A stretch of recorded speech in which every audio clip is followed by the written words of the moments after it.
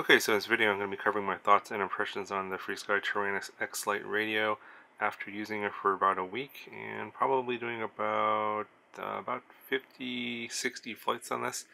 I'll first cover the positives and then I'll cover the negatives. First of all, in terms of ergonomics and the way it feels in the hands, it feels very nice.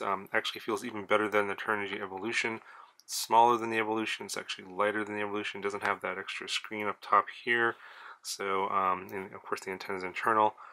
So in terms of overall feel, the weight, everything feels really nice. The gimbals themselves are very, very smooth. And of course they're Hall sensor gimbals. So very accurate, almost no jitter whatsoever. In terms of the tension, that's a negative. I'll talk about that a little bit later.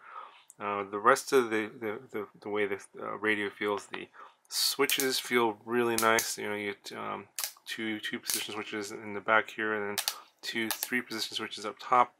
You get these dials here; they're fine. I don't use them. I think the number of switches is fine. I don't think any more are needed. It's perfectly the perfect number for mini quad flyers. The interface is totally fine as well. Of course, it's got the same on-off button that the QX7 has, where you have to hold down the. You gotta hold. You gotta hold down the button there to actually power it on and off, which for some people can be a little bit annoying. But in terms of the interface, the software, the OpenTX is on here.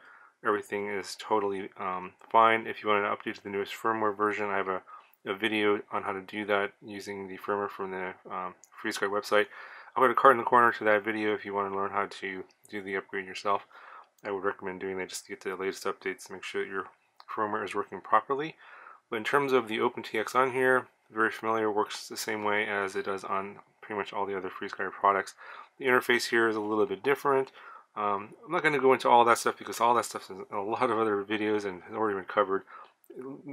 Suffice to say, it's easy enough to figure out how to use the interface and get around using these buttons and the dials here. So in terms of usability, I have no complaints about that. Everything here works great. In terms of the soft touch plastic that's on here now, I don't have the red one. This is the black one.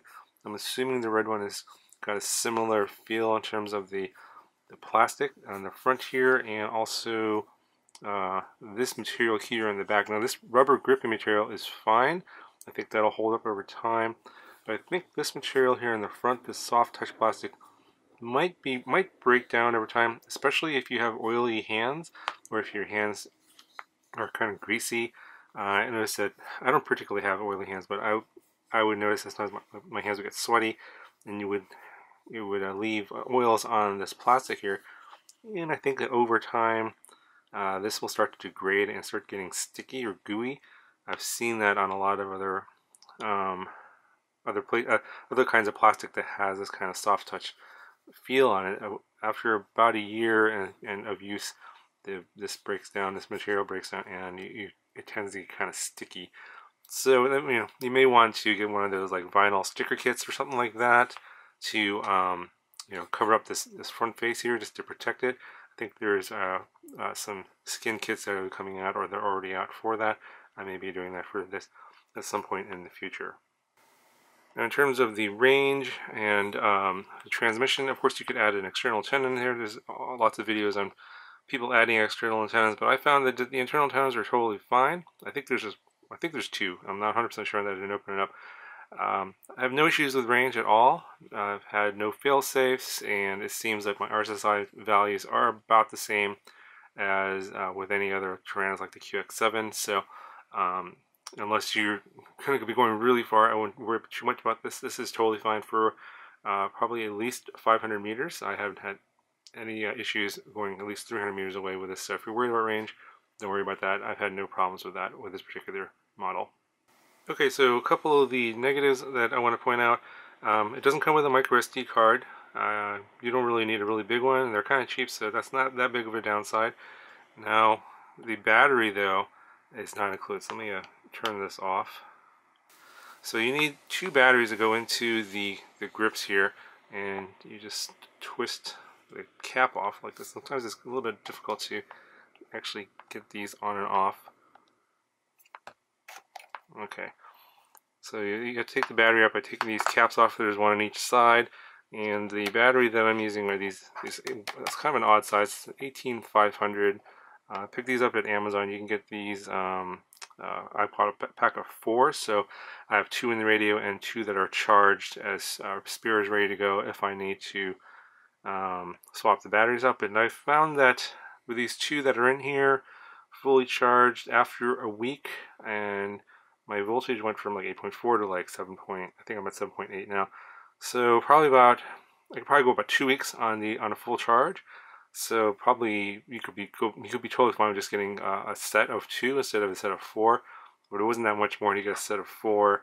And I had my own charger that I was using. So you can get the 2-pack with the charger, or the 4-pack without the charger. And I think the 4-pack without the charger was like $13. So not too expensive, but would have been nice if they included these batteries. And it is an odd size because a lot of places don't sell that, but put a link in the description to the Amazon link that you can pick up these batteries if you need them. Okay, another thing that's kind of a downside is the sticks. The stick height is a little bit on the short side for me.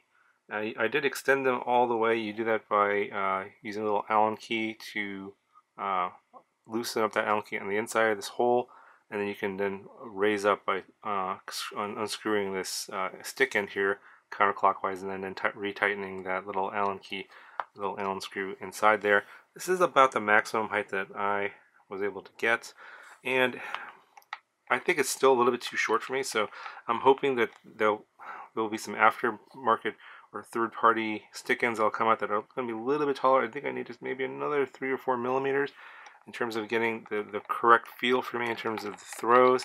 Yeah, it's just a little bit. It's a little bit short for me. I think some people will be fine with this. For me, I prefer a little bit of a longer stick. The gimbals, of course, are smaller. So if you compare this gimbal size to the size of the gimbal on the QX7, for example, the one with the Hall sensor gimbal, it's quite a bit. That one's quite a bit larger than this one. This one's quite a bit smaller. So, and also the way that the gimbal works is different. I think this one's a PWM signal instead of an analog signal on the other gimbal. So in some sense it's more accurate because it is using PWM, but in another sense it's less accurate because the throws are smaller. So I've heard that people that do racing that don't need large throws will actually prefer this because they're just moving the sticks in very minute amounts, versus freestyle flyers tend to use full stick deflections more often. And that's where I think this radio has me in trouble, because while you can adjust the tension on the throttle here using the little screws in the back, the tension overall on, for example, yaw here on the left and then pitch and roll is not adjustable. So you can open up the radio and maybe swap out the springs, which I mean I wouldn't have any idea where to get those kind of springs to adjust the tension. The tension is completely fixed here. I think you can adjust the tension on some of the other Taranises, like the QX7. I have been flying the jumper radio for so long, almost 4 or 5 months now, that I've gotten very used to the loose feel of those sticks compared to the way the Taranis felt. And you know, this is more like a traditional Taranis in terms of the tension of the stick, the amount of force you need to make the deflections when you're flying, and the amount of force you need to make a full stick deflection. So in a lot of ways, in terms of my flying the last week, I think my flying has gone backwards quite a bit because I'm just not have gotten used to the way these sticks feel. My fingers, my thumbs here just don't want to move the sticks as much, because I'm just so used to such a loose tension on the sticks now that I'm having a difficult time adjusting to that. So I'm a little bit concerned about that this might not be the radio for me long term because of the inability to adjust the stick tension. So if you're, if you need someone, if you're a flyer that wants to have the ability to adjust your tension on the sticks, you're gonna have some issues with one if you don't like the stock default tension on the gimbals. So you ought to keep that in mind if you're thinking about buying this. You can't change the tension unless you actually swap the springs out for alternate springs, and maybe they might come out someday for that, or someone might know where to pick up some of those, but I have no idea. And opening this up and swapping out all those strings doesn't seem like a very particularly easy job. So I'm not sure if I'll be using this as my daily driver for a whole lot longer, because a new jumper radio is coming out. It's called the T12, and I'll be testing it out pretty soon. I think it's coming in a few days. So after about a week of using this, I still have not gotten used to the tension. So where I feel comfortable flying my normal, acro moves and such on a daily basis. But I'm going to, continue to use this off and on probably for the next few months. Hopefully I can get used to the tension and improve my flying with this. But right now I can report that after a week, not too happy with the way the sticks feel and the way it allows me to do my flying on a daily basis. Okay, so that's going to do it for my 1 week review of the X-Lite radio. I hope you found this helpful. Obviously, the way these radios feel in the hands and the way the sticks feel in your thumbs is very subjective. So I highly encourage you to find a friend who has this and give it a try yourself, because ultimately, you can go by anyone's opinions out there, and the only one that really matters is your own, and whether or not you're going to actually like the way it feels. All I can do is report my experience, and based on this compared to some other radios I've used, and that's all I can do in terms of reporting that to you guys. So hopefully you found that helpful.